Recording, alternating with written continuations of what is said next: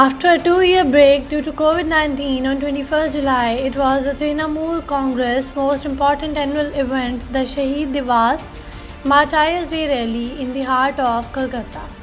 Keeping the national perspective in mind, speeches of Mamata Banerjee, Chief Minister of West Bengal, were televised in 7 other states on giant screens. It was planned to telecast it in Assam, Meghalaya, Tripura, Goa, Uttar Pradesh and Delhi. She lashed out at BJP saying they are trying to break government everywhere, which has become their job. In West Bengal, they tried to defeat us but could not succeed. It has been raining and roads were full of water, but our supporters did not move, she said. Mamata Banerjee urged the people to turn 2024 into a rejection election. Break the shackles of the BJP and its monumental incompetence. Install a pro-people government, she added.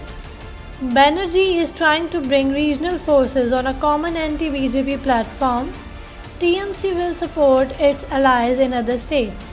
Banerjee's address also mentioned 5% GST imposed on packaged food items such as puffed rice or muri.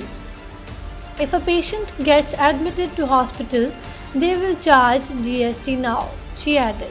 She slammed over privatization of banks and accused the BJP of using the Agnipath defense recruitment scheme to train its own cadres.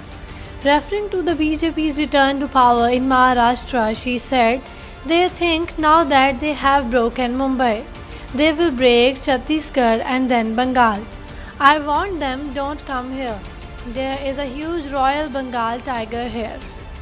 She accused the central government of holding up funds of the state. Listen BJP, if you don't give us our due, we will land up in Delhi. Don't try to scare us with ED or CBI. On the event, police deployed thousands of extra personnel to manage the crowd and traffic.